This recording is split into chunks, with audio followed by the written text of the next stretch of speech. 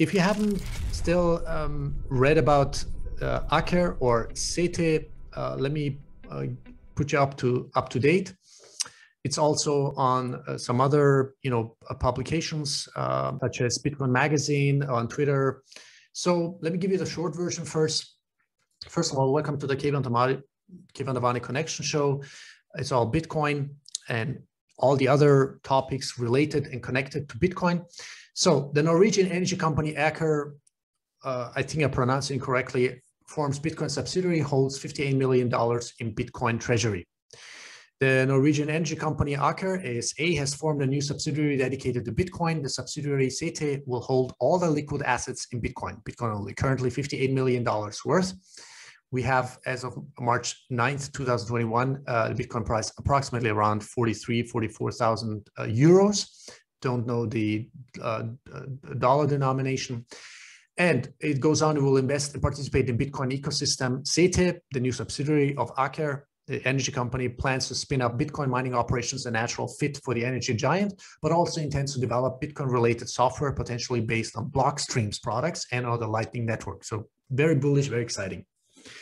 And to quote Aker's billionaire chairman, Kjell, Inge, Rokke, he explained, we aim to increase the capitalization significantly over time as we gain experience and identify exciting opportunities. I'm fascinated by the prospect of Bitcoin Lightning wallets that may enable instant credit via micropayments without the need to offer personal information that my counterpart can monetize without approval or compensation. I'm pretty sure is alluding to Jack Mallers' strike, where he also mentioned that very thoroughly in his shareholders letter, which I'm going to come to later on. Additionally, Mr. Rokke published a shareholders letter which outlines both the motivation and thought process around Seetee and Aker's commitment to Bitcoin, as well as the products and services they may develop. So, it's becoming mainstream. It's becoming more widely acceptable. Bitcoin as an asset class, as a unique, pristine asset class, as a pristine collateral, as a pristine, money with absolute scarcity, and more companies, with it be Square, MicroStrategy, Tesla with $1.5 billion, Tesla, going, it's nothing. It's still nothing. It's a really tiny drop. But we're going to experience hyper Bitcoinization within the next years to come, and we are a super bullish, exciting journey here. And it says here that so more and more companies that may not be directly financial nature will likely find touch points into the Bitcoin ecosystems. Okay, and Aker and Seetee clearly see Bitcoin not only as an investment, but as a platform and ecosystem on which to build new products and services. Let me go, before we go to the shareholders letter, let me read you the latest update. NYDIG raises $200 million from strategic partners. Additional capital comes amid dramatic acceleration of Bitcoin adoption via NYDIG from traditional financial services firms. So the short version is NYDIG, a leading provider of technology and investment solutions for Bitcoin, today announced, that's of March 8th, 2021 on prnewswire.com, announced a $200 million growth capital round led by strategic partners StoneRidge Holdings Group. If you haven't read the shareholders letter by Stephen Ross of StoneRidge, you should definitely do that first before reading the shareholders letter of Kjell Rokke, of the chairman founder of Aker. Doesn't really matter in which order, but just read it. It's really mind-blowing. Morgan Stanley, New York Life, Mass Mutual, Source Fund Management, FS Investments, Bessemer Venture Partners, and FinTech Collective, who led the two prior funding rounds for NYDIG, who are also significant participants.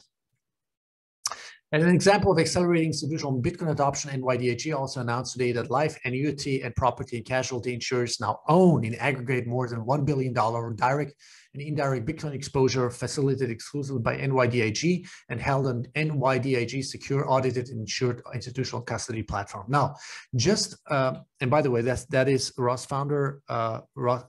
Stevens, founder and executive chairman of NYDIG, continued. I'm thrilled by what this group of incredible investors will mean for NYDIG, but especially for Bitcoin.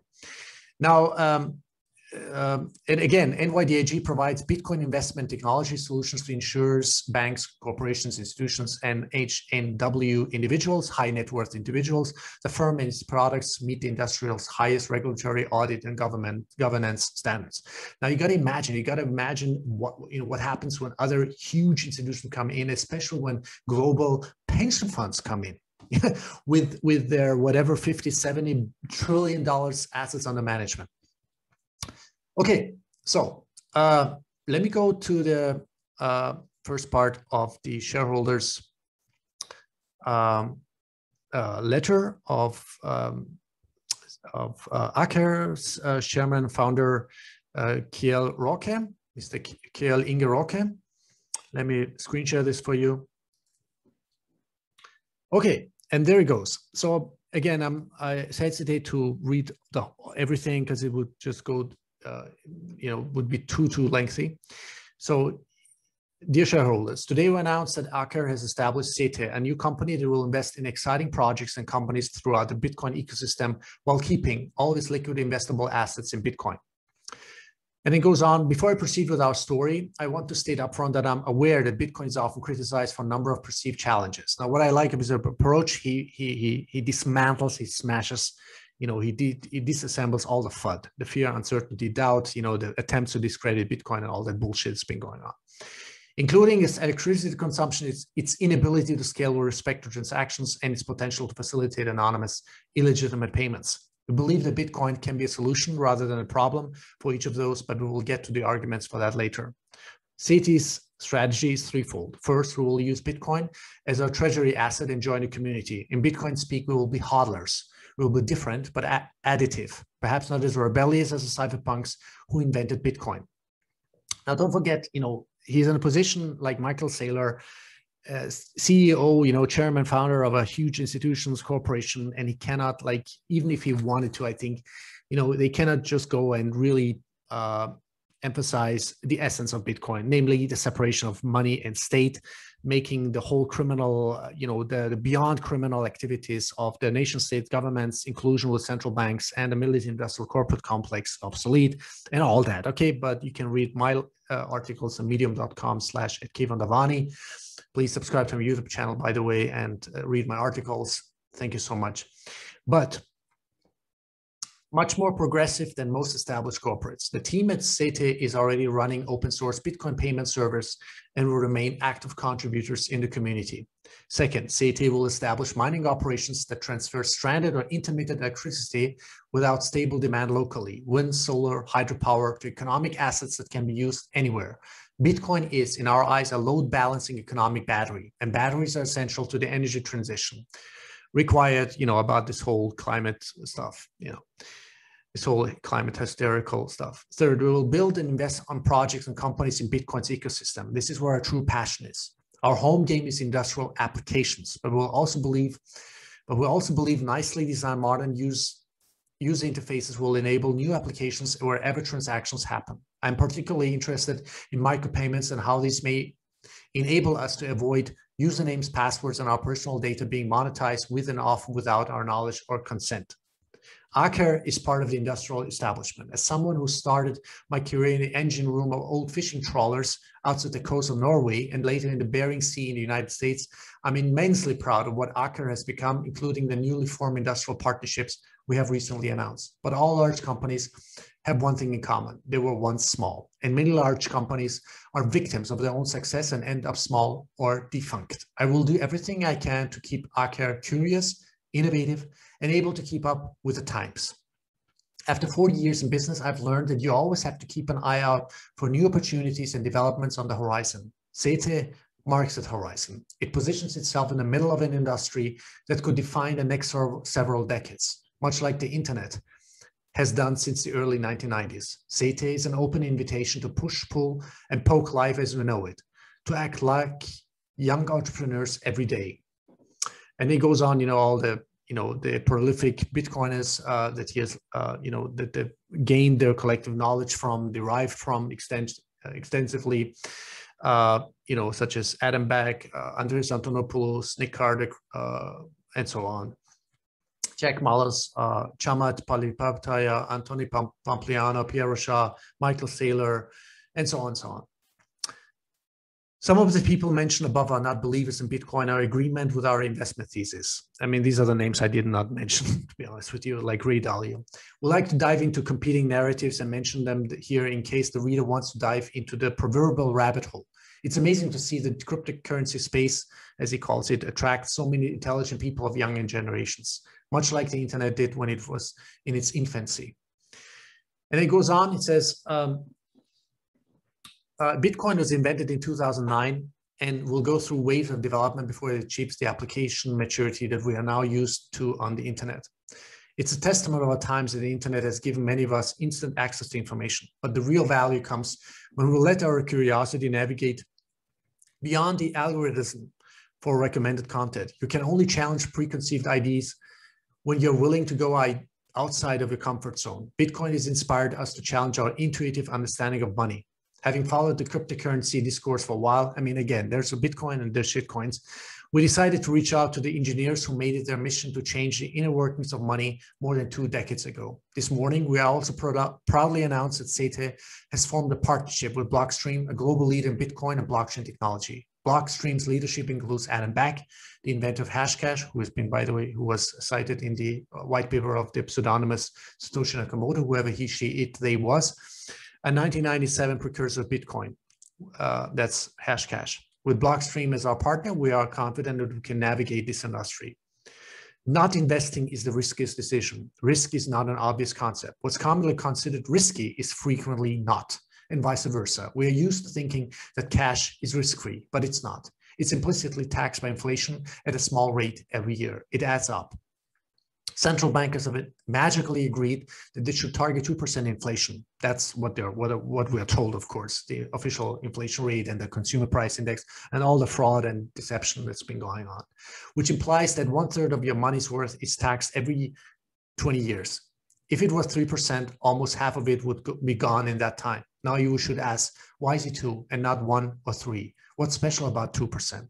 The Federal Reserve has recently said it will target an average rate of 2% over time, which implies they will allow inflation to run above the target for some years. Inflation is very good for debtors, and the US is the world's largest debtor. They owe the bond owners. They owe pensions. Both groups may be out of luck in the long term. And then it goes on, and so what's risk? It's all relative. In 2018, Twitter hashtag #GetOffZero started to circulate. The main argument, it may be irresponsible not to include some exposure to Bitcoin given the asymmetric return properties. Even if you don't get the underlying cypherpunk and libertarian ideals, which I think you should because it's a structural root solution, which I find most interesting, you still need to consider the potential diversification benefits of Bitcoin. Schmuck insurance, in the words of social capital's Chamat Palihapitiya. And then it goes on and on. I'm not going to read all this. And then it says, and it will probably happen again. And what happens if the central banks cannot stop the fall? What happens to the monetary system if people start questioning the stability of the reserve currency? Again, this has happened many times in history. I respond to today's challenges as I would when I was a young man. I will always prefer to be a focused entrepreneur rather than a diversified investor, albeit with a tad bit more risk management and infinitely more academic rigor around me than I had early in my career. One of my favorite questions to people who ask me about the risk that's inherent to our ideas, what about the risk of losing out on the upside? Young professionals know they're risking their careers if they say yes to what eventually becomes bad investments. That's the name of the game. What you should really get fired for is saying no and losing out to once in a lifetime opportunities. And then, of course, rhetorically, he says Bitcoin may still go to zero, but it can also become the core of a new monetary architecture. If so, one Bitcoin may be worth millions of dollars. Of course, he's still thinking fiat denominated. That's what I'm saying. Don't think in fiat denominated. I mean, Bitcoin is its own beast in its own legend because of its absolute scarcity and because it cannot be stopped, it cannot be banned.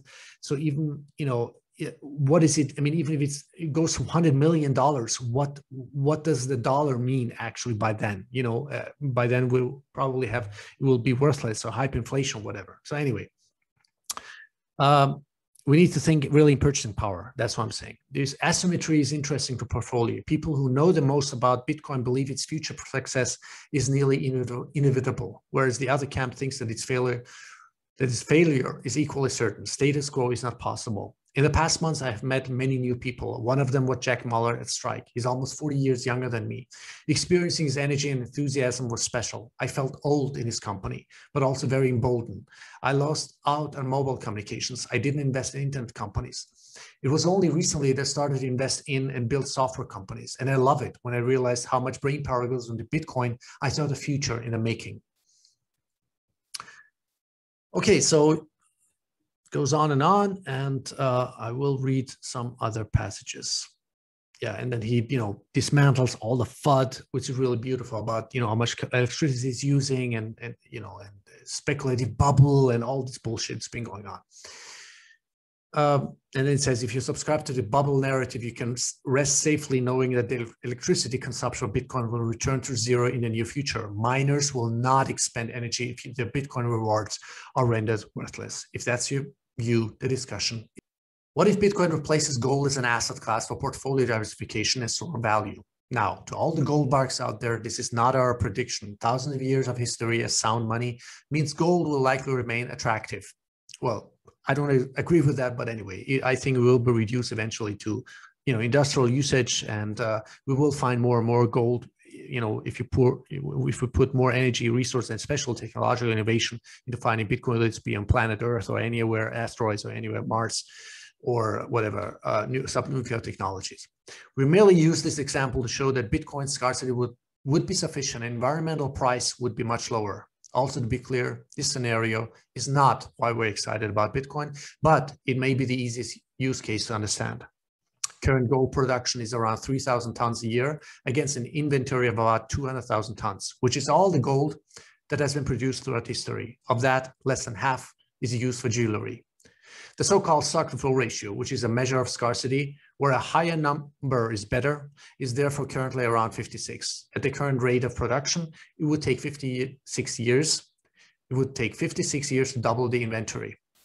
What's the comparable scarcity of Bitcoin? The current block reward is 6.25 Bitcoin, which translates to about 900 new Bitcoins every day, or 328,500 per year. Given 18.6 million Bitcoin in existence, the stock to flow is currently approximately 56, which is on par with gold. But after the next halving, which will happen during the spring of 2024, the stock will be higher and the flow will be lower. So stock to flow will be more than double that of gold. Bitcoin will be much scarcer than our scarcest commodity.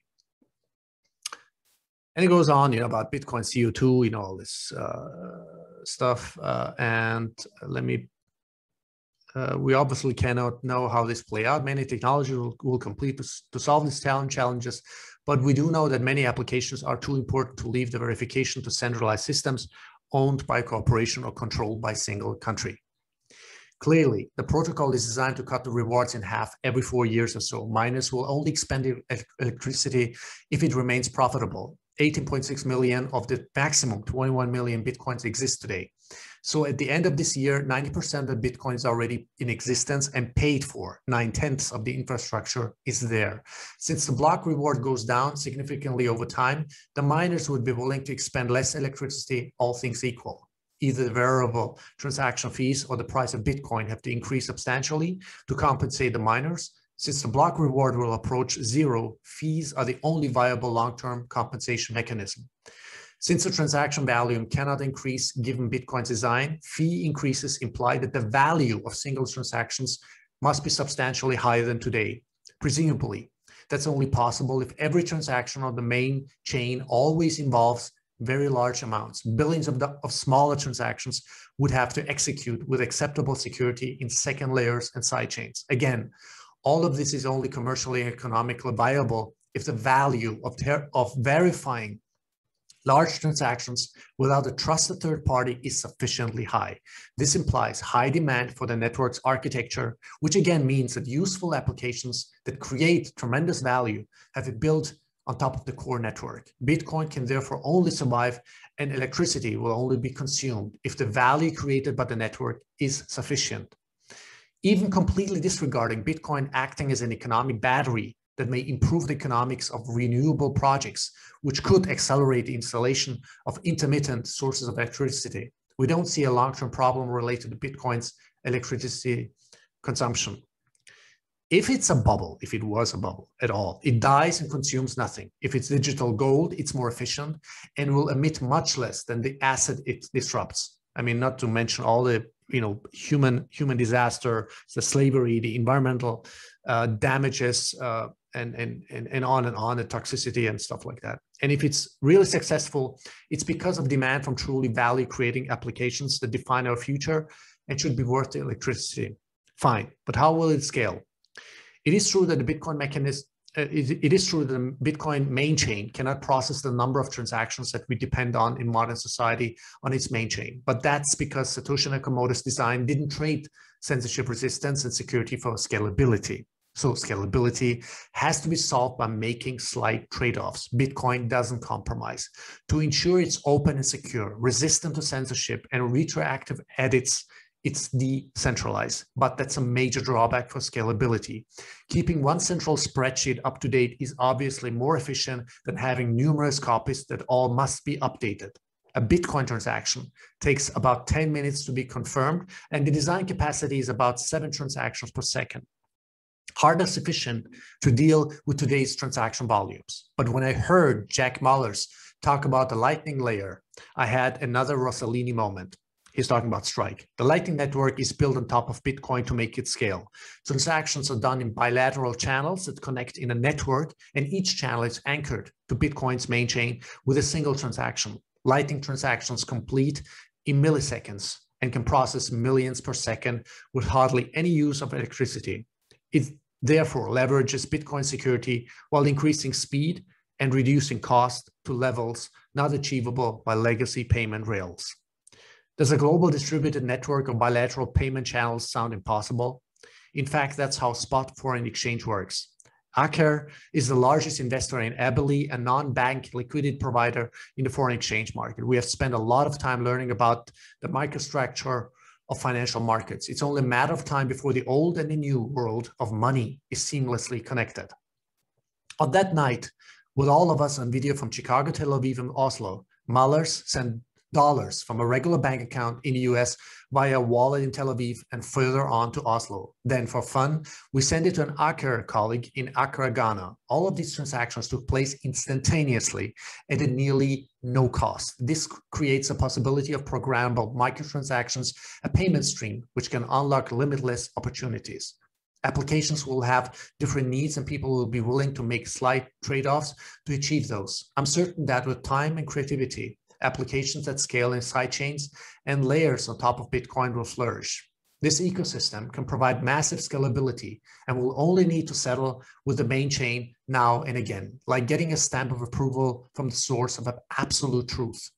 As such, we believe Bitcoin will scale brilliantly in layers upon layers that make the trade-offs applicable to particular application. And as we will see in the next paragraphs, it may provide the opportunity to build an entirely new architecture for how information flows in society. Still, doesn't Bitcoin enable undesired activities? Okay, so it goes, he smashes all the, disassembles all the FUD.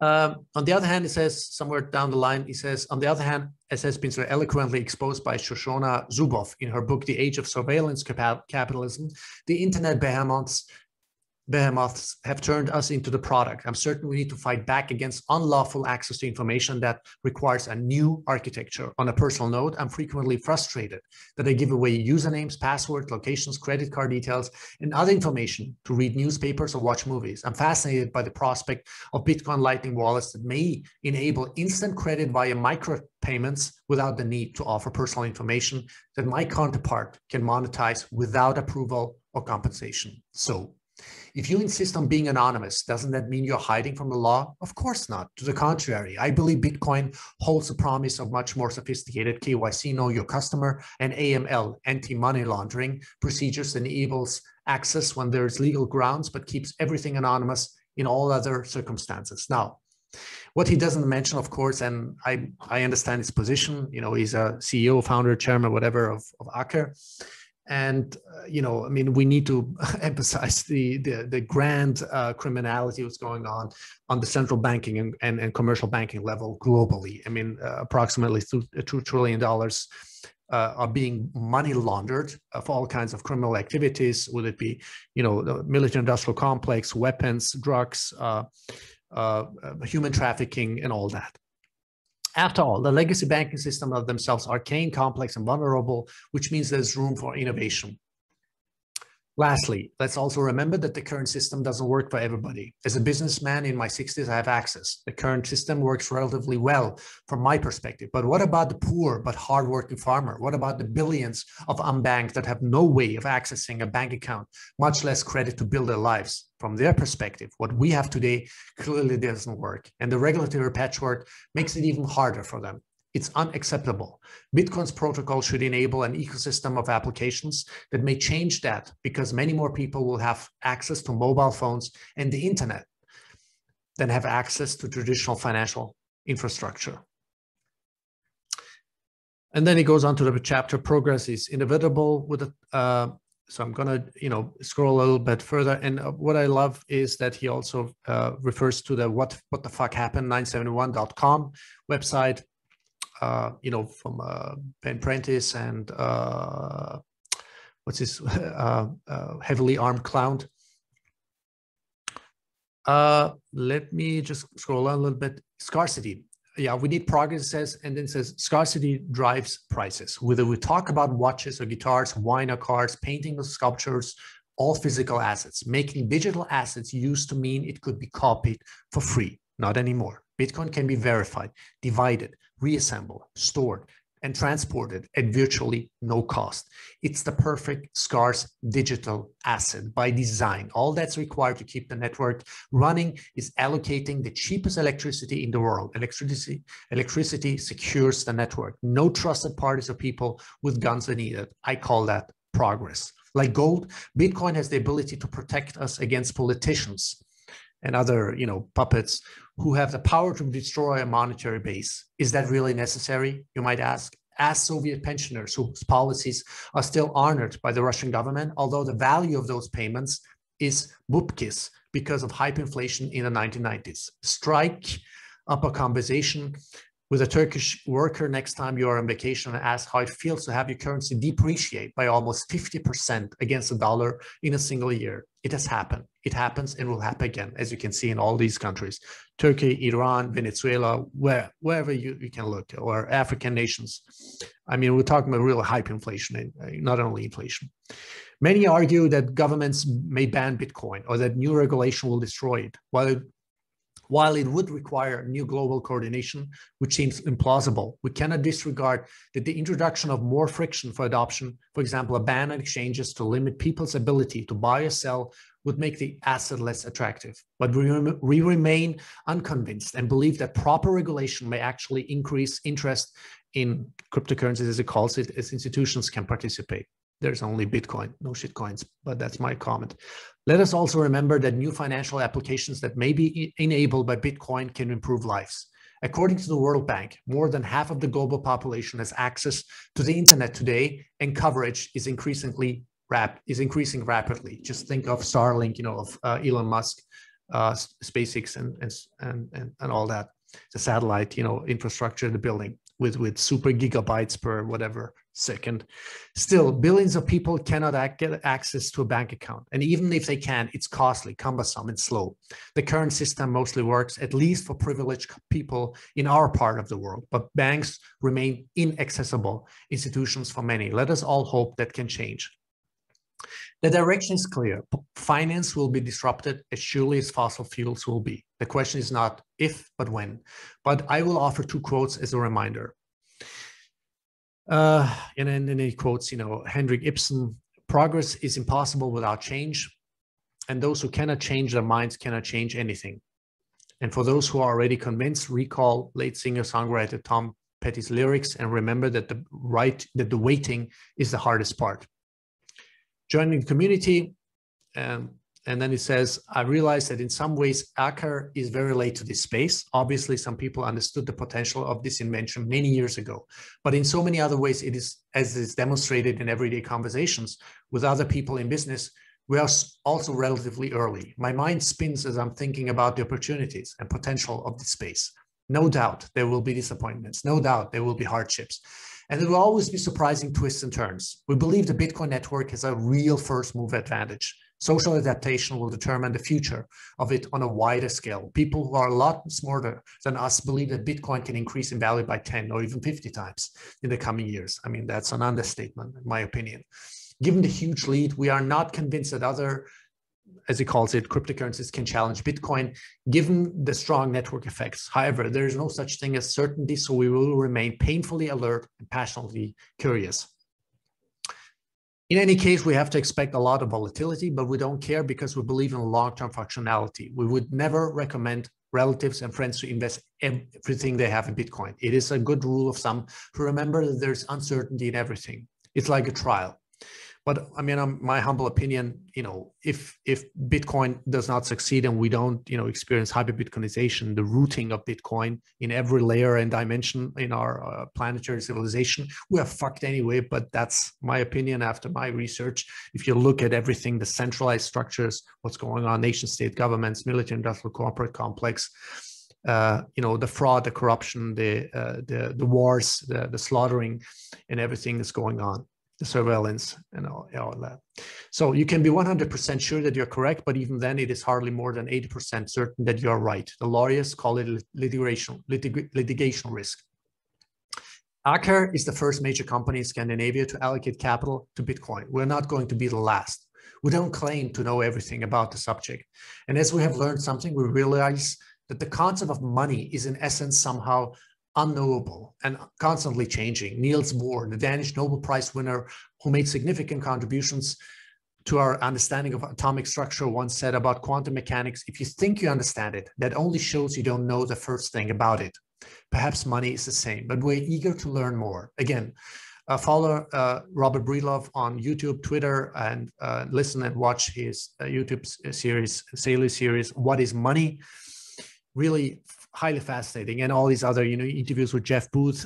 It's been in the making, and we're truly excited about the prospect of being part of a community that is so full of talent, intelligence, creativity, ambition, youth. We can provide access to real-life industrial problems that may be difficult to access elsewhere. We're also curious and eager to learn, and more importantly, when we believe in something or someone, we're prepared to look like idiots for extended periods of time. In the words of the late Norwegian politician Einar Forde, a brilliant rhetoric who represented the Labour Party, you have to put yourself in the position to be labeled an idiot now and then, or else life would become too boring. What a sense of humor. Love it. But we are not alone in seeing a new monetary architecture on the horizon. Last year, Bitcoin made significant progress towards becoming a mainstream investment. When investors with indisputable track records like Paul Tudor Jones and Stanley Druckenmiller disclosed that they have significant positions, everybody with a curious brain should pay attention. Companies like Tesla, MassMutual, MicroStrategy, and Square have flagged positions, while Fidelity, BlackRock, Morgan Stanley, and other asset management behemoths are working to launch investment products for cryptocurrencies or crypto assets, which would make it easier for investors. Again, there's only Bitcoin and no shitcoins, okay? And you can put everything on the second, third, fourth layer on the Bitcoin's protocol and infrastructure around Bitcoin and within Bitcoin, my opinion. We believe Bitcoin is going to be on the right side of history, but we should remind ourselves that some will resist forcefully. Norway was the last country in Europe to adopt color TV in 1972, several years after technology was available. The brilliant Einar Forde famously addressed the Norwegian Constituent Assembly and said, protesting color TV is equivalent to saying we accept that sin has come to earth, but we don't want it in color. The future is defined by the young. Therefore, I encourage entrepreneurs with knowledge about, experience with, and big ideas and ambitions for Bitcoin to reach out to me and the others at Seetee. The bigger the dream, the more we listen, especially when those ideas have an industrial angle or can be a force for good. We are not just going to wait for the future, we want to join in building it as well. Best regards, Kjell, Inge, Rokke. P.S. I've written this letter and founded Seetee in close collaboration with Ola Snove, who I've known and worked with for nearly 50 years. For nearly 15 years, he has contributed 10% of the capital and will be Seetee's executive chairman. Now, what I miss a little bit in this whole shareholder letters or anywhere on Seetee's or Aker's sites or whatever is the bigger, grander vision connected with ethos, connected with with the not only disruptive but really evolutionary processes. Would it be what is really achievable? Not only in terms of disruption and growth and industrial, all these keywords, but like what is the bigger picture? What is the true potential?